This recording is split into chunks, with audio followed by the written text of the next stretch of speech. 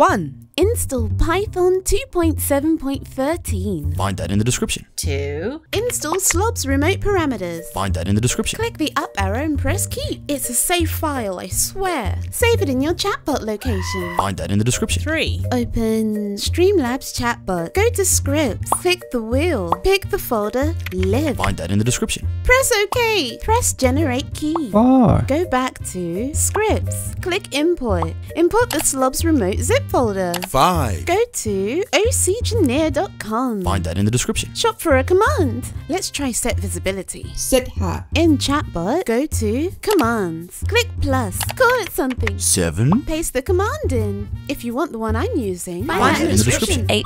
Replace source with the name of your source. Replace visibility with on. Now on the next bit, replace source with the name of your source. Replace mode with off. The number tells it how many seconds before it turns off. Add a sound file if you've got one. 9. Test it. Ooh, work that runway, yeah. Hey, nice work.